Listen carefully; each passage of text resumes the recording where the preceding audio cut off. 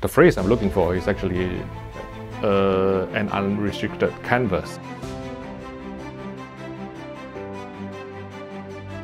The UCG monitor has multiple outputs, multiple inputs, and it can support multiple formats. And so we can actually take one monitor, bring it on set with us, use it to edit in HDR, which is, I think, is such a big game changer for us, as well as use it to master, as well as review our Dolby Vision master files when we're all done. I think that I achieve a better HDR outcome from them than when I was using previous HDR monitors to grade my work.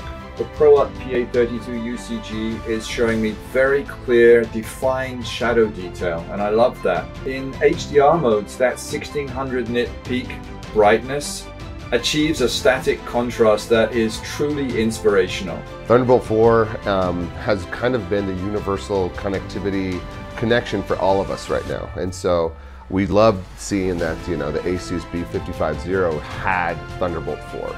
They are trying to consistently try to provide us tools so that we can stay in one platform with the ProArt series.